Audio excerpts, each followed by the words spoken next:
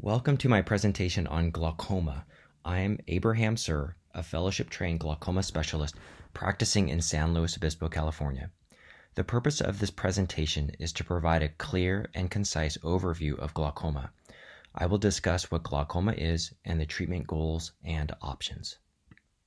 Glaucoma is a group of eye diseases which damages the optic nerve and, if not managed properly, often leads to irreversible vision loss. The optic nerve is located at the back of the eye.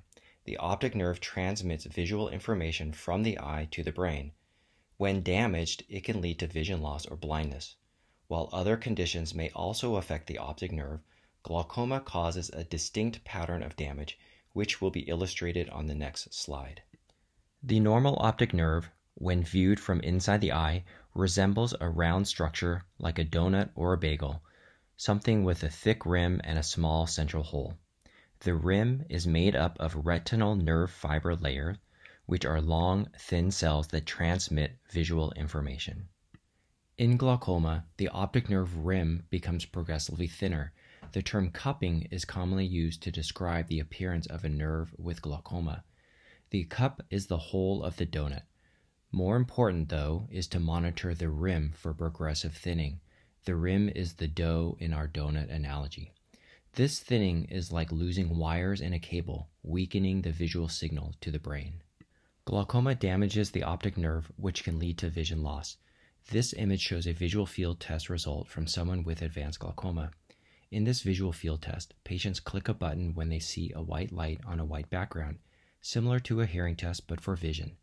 The intensity of the light stimulus are adjusted to a person's visual threshold. The crosshair in the center represents preserved central vision, while the dark arcs indicate areas of peripheral vision loss, requiring a brighter light in order to be detected. This is an example of how glaucoma usually affects someone's peripheral vision before it alters the central or straight-ahead vision. Optical coherence tomography of the retinal nerve fiber layer is a key tool for evaluating glaucoma.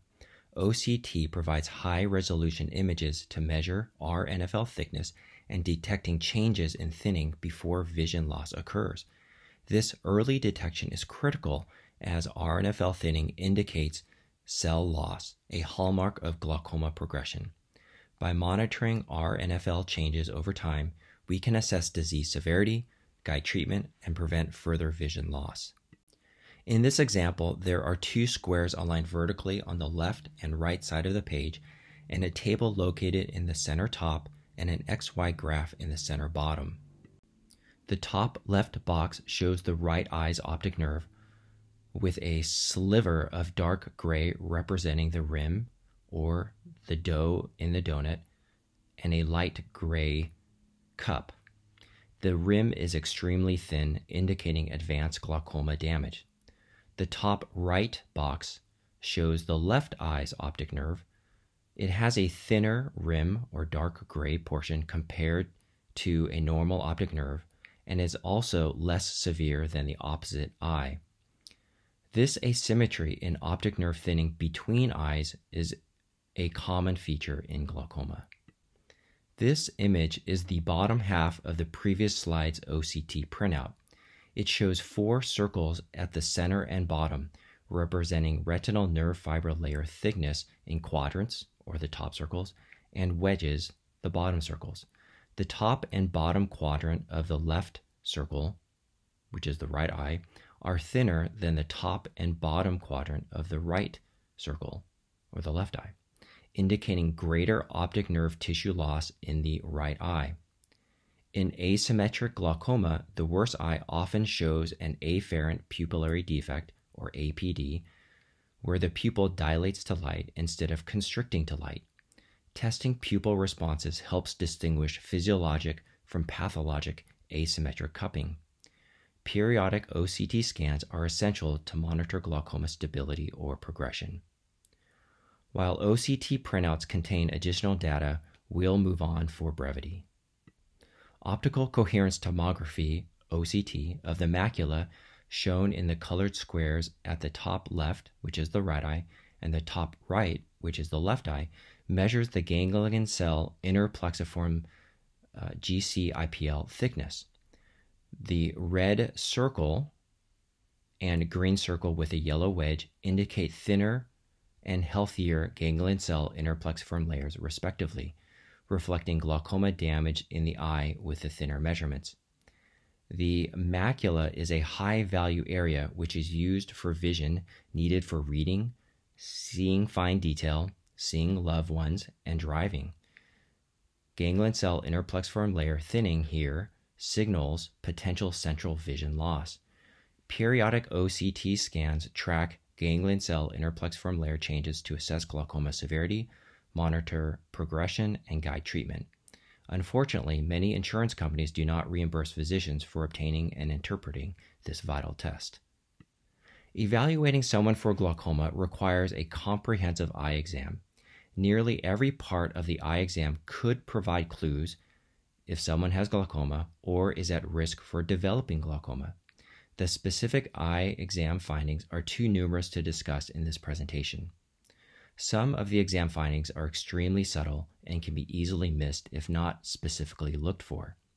An initial exam for glaucoma should always include central corneal thickness, or CCT, and gonioscopy. Central corneal thickness measurements helps understand an additional risk factor for having glaucoma and is sometimes used in interpreting intraocular pressure. Gonioscopy assesses the anterior chamber angle to determine open angle or angle closure glaucoma, which guides treatment decisions. Discussing open and angle closure glaucoma is a launch point for discussing how glaucoma is classified. Glaucoma classifications are beyond the scope of this presentation. In summary, the eye exam combined with the optic nerve scans and visual field tests are incorporated to make an accurate assessment for glaucoma and helps determine the effective management. Intraocular pressure, or IOP, refers to the fluid pressure inside the eye, which is necessary for maintaining the eye's shape and supporting its optical functions. Elevated IOP is widely recognized as the primary modifiable risk factor for the development and progression of glaucoma. Understanding and controlling IOP is central to glaucoma management because it directly influences the health of the optic nerve and can prevent or slow vision deterioration. High or elevated IOP exerts mechanical stress on the optic nerve head, leading to structural damage and functional vision loss over time. While not all cases of a glaucoma involve elevated IOP, the majority do, and the higher the eye pressure, the greater the risk of optic nerve damage. Maintaining IOP within a healthy range is crucial to avoid vision loss and to preserve long-term eye health. Uncontrolled IOP remains a major driver of glaucoma worsening, so treatment strategies prioritize its reduction regardless of the glaucoma subtype. IOP fluctuates throughout the day and is influenced by factors like posture, time of day, medications, and this makes 24-hour monitoring valuable for personalized management plans. The cornerstone of glaucoma therapy is reducing IOP to halt or slow optic nerve damage, as no other treatments directly reverse the condition. This is achieved through various methods, including laser therapy. A procedure called selective laser trabeculoplasty enhances fluid drainage and reduces intraocular pressure. Medication, prescription eye drops, or oral medication decrease fluid production or improve drainage to reduce intraocular pressure. Surgery. There are multiple surgical options to lower intraocular pressure when other treatments fail. Low-pressure goggles, often referred to as negative pressure goggles or ocular pressure adjusting pump (OPAP) systems, represent an innovative, non-invasive approach to managing intraocular pressure in patients with normal tension glaucoma. Unlike traditional treatments, these devices, approved by the FDA in 2024, apply controlled negative pressure or a vacuum around the eyes to mechanically reduce intraocular pressure. This therapy is particularly targeted at nighttime use when IOP naturally peaks. Regular eye exams are critical for detecting glaucoma, assessing treatment effectiveness, and adjusting interventions. Glaucoma often progresses without symptoms until significant vision loss occurs, making ongoing surveillance essential. Maintaining stable intraocular pressure preserves quality of life and reduces the need for invasive treatments. As the primary modifiable factor in preventing optic nerve damage, intraocular pressure is pivotal in glaucoma management. However, IOP measurements must be interpreted alongside optic nerve function, visual field tests, the patient's age, and other ocular or systemic conditions to ensure personalized care.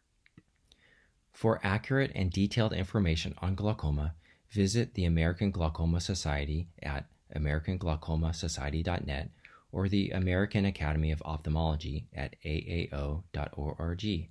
Research studies are available on PubMed, pubmed.ncbi.nlm.nih.gov. For personalized advice, consult a fellowship-trained glaucoma specialist. Use the Find a Glaucoma Doctor tool on the AGS website to locate one near you.